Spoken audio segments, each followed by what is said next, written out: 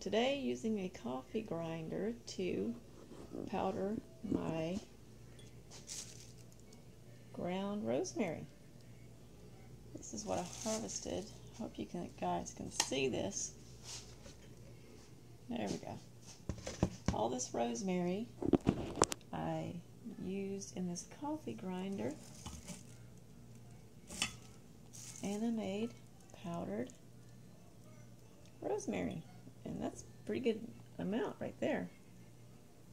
So we won't have to go to the store and buy rosemary at all.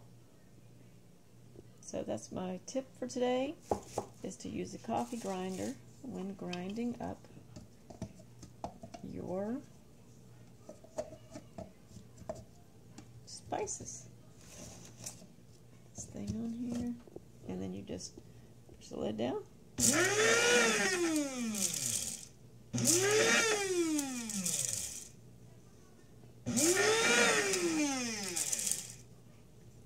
just take the lid off.